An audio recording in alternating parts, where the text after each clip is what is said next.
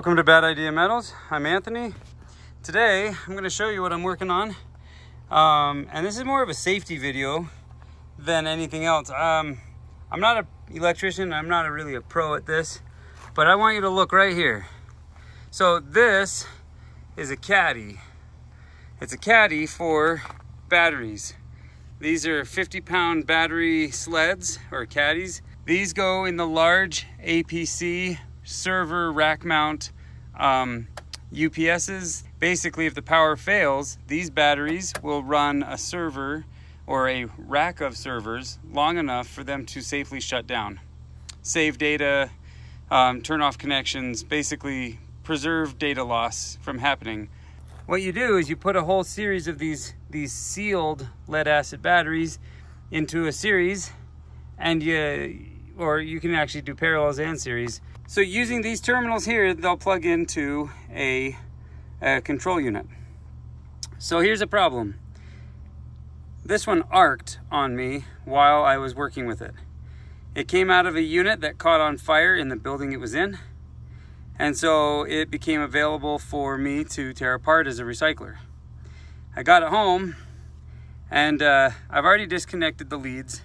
This battery, you can see that these terminals are off, and the terminal way down there on the end is off. So in fact, it's this black wire and it's kind of free floating right there. So this battery is now inert. It's got all the potential still, but it's not hooked up.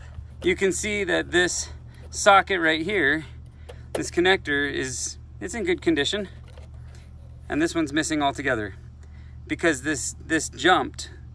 It shorted out in the controller that it was in, and it caught on fire once, and I got it home, and then it caught on fire again. So I just wanted to show that these batteries mean business. So this right here, this is a sealed lead acid battery. This is what it looks like when it's outside of the battery sled. It's got a negative and a positive terminal, but it also is sealed on the top. They're filled with a coagulated sulfuric acid. These battery sleds would fit inside of one of these units, and then it would connect to the internal circuitry, which then provides power on these outlets in the event of a power failure. It's a really good source of lead for me. Here, let's take one of these batteries apart. All right, now that we found some shade, it's getting super hot outside, so we're gonna cut this open back here on the rocks, and we're gonna weigh this first. So we've got ourselves a 5 1/4 pound battery here. Let's check that. 2 kilogram, 384 gram. So just about 2 1/3 kilograms on this. So we're gonna cut it open and weigh the different parts. Let's be honest here. Whenever I look at a battery, I wonder how much lead I can recover from it.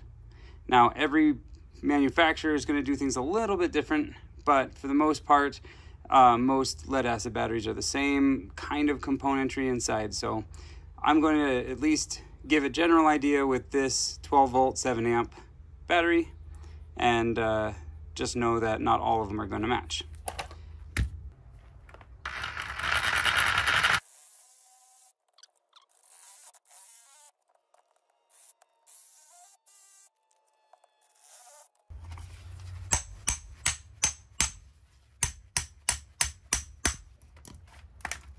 There we go. So, all right. So, these are the cells from within the battery here. So, the amount of plastic in this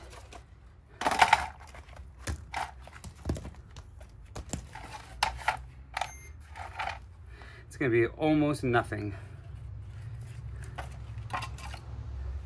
220 grams.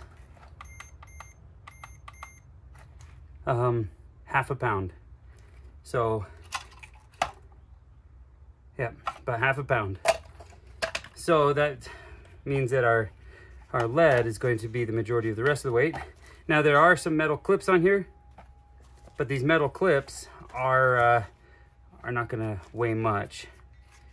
So we are at 4 pounds, about 3/4, 4 pound and 3/4, 2 kilogram, 162 gram. And let's open one of these up just so we can see what it's like. So inside of these, there's two types of lead. There's the lead, straight lead. I'm not sure which one's which, but screwdriver, come back here. In here, you've got these like, they're almost like cotton pads. But then there's a different type of lead on the inside. So this is lead as well.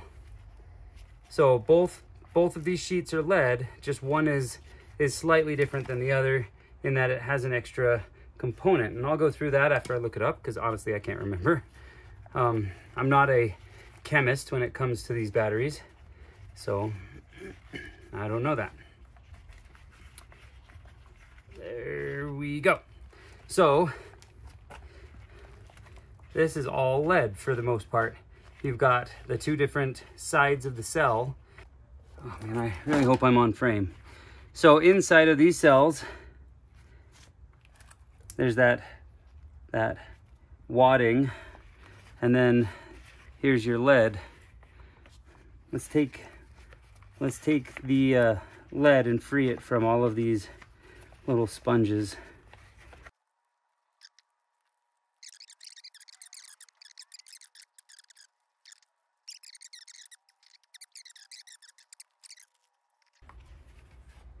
Okay, so in grams,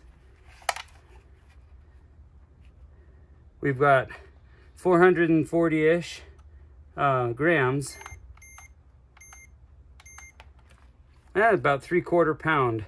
So that means that of the battery's weight, the plastic and the salt and the sulfuric and these sponges accounted for about 1 1/4 pound, which means our lead should account for the rest. And I'll get the ratio here, and we'll talk about that.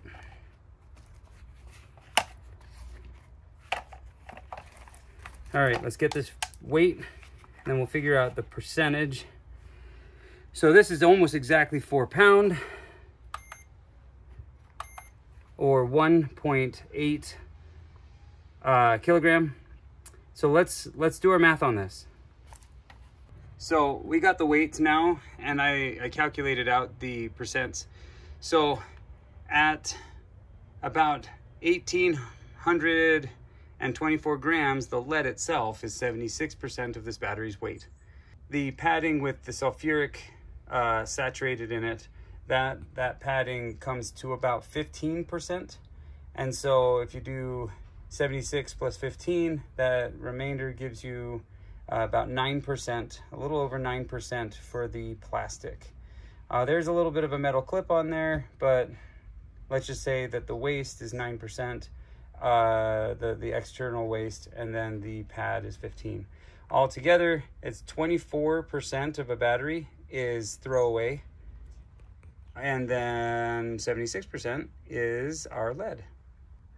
These are a chemical process, which therefore can result in byproducts such as smoke, fume, or even fire.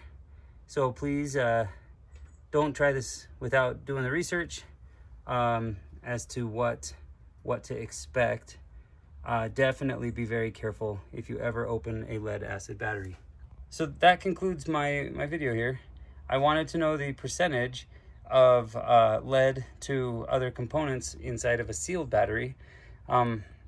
It's documented in many places that in the liquid spillable lead acids that you should expect about 40% lead for the weight of the battery. That's good news for those that are trying to collect lead. These sealed batteries are 76%. Well, that's where we're going to leave it. Thanks for watching. Stay safe. Please don't try things unless you know what you're doing or you're willing to take the risks. Okay, I'll see you in the next video. Thanks for watching.